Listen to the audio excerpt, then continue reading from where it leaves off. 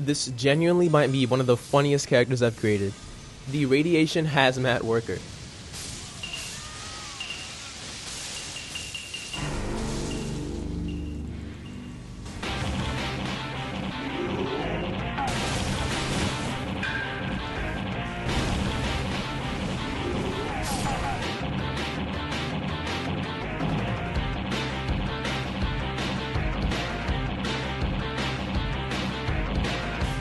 You see, being a hazmat worker is not for the ordinary. This job is very serious.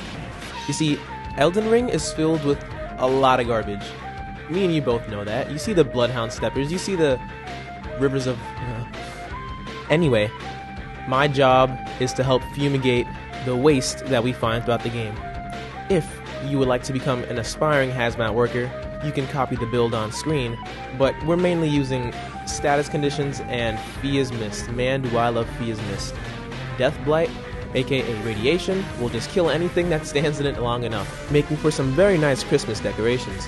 Fia's chemicals will rapidly rack up Death Blight on the player, and when it racks up enough on the enemy, they just drop.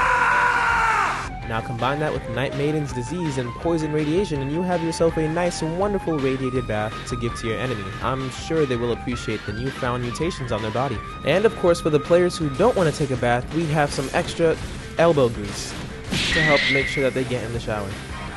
Now, to answer the most important question, is this build viable?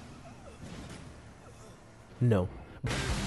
However, the truest hazmat soldier does not care if his build is viable. What he cares about is spreading his lovely radiation across the land between so that his rotund appearance can sleep well at night.